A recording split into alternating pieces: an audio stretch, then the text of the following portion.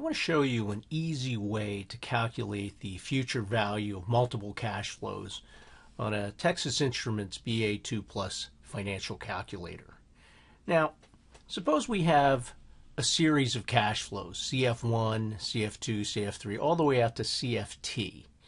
How do we calculate the future value? Well, the first cash flow is going to grow for 1 to T minus 1 years. Remember, if it started at year 0, it would grow for T years. It starts at year 1, so it grows at T minus 1 year. So the future value of that is the cash flow in that period times 1 plus the interest rate raised to the T minus 1 power. Okay, the second cash flow grows for T minus 2 periods, etc. And the final cash flow, the assumption we oftentimes make is that once that last cash flow is deposited, we just add it up. So it's going to be T minus T, or raised to the 0 power, which is just 1. So it's just going to be the cash flow in year T. So let's look at a numerical example here. Suppose you have cash flows of $100 in year 1, $200 in year 2, $300 in year 3, and $400 in year 4. What's the value in year 4 if the interest rate is 10%? Right, so we take each cash flow, the 100 in the first year, and we compound it out for 3 periods.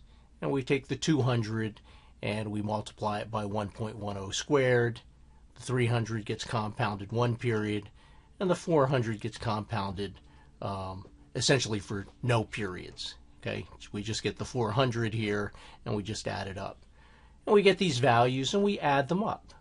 Now, this isn't too bad because there's only 4 cash flows, and we really only have to find 3 future values. But if we do this, we come up with $1,105.10. And we can sort of verify that on the financial calculator, right? I can use this time value of money function keys, and let's see, if we have 3 periods and the interest rate is 10%, and I have a $100 present value, then I compute the future value, that's the 133.10. If I change the number of periods to 2 and the cash flow to 200, what's the future value? It's 242. And then we could actually just do this in our head. 300 for the present value and 1 for the number of periods, 330 and 400, and then we just add them up, right? Not particularly difficult to do, and like I said, there's only 4 cash flows, so, and the last one we don't even have to find the future value of, so it doesn't take too long. But if you had 10 or 15 cash flows here, it would be quite tedious. So what are we trying to do, right? We're finding the future value of each cash flow into the future. An easier way is using the cash flow worksheet on the Texas Instruments calculator. Now, if you have the student version, you can't calculate the future value. It only calculates the present value, but that's okay. Suppose we find the present value of all of these cash flows, and then we have a lump sum, and we can just find the future value of that lump sum. So let's go back to our example here. So I'm going to pull out my financial calculator here,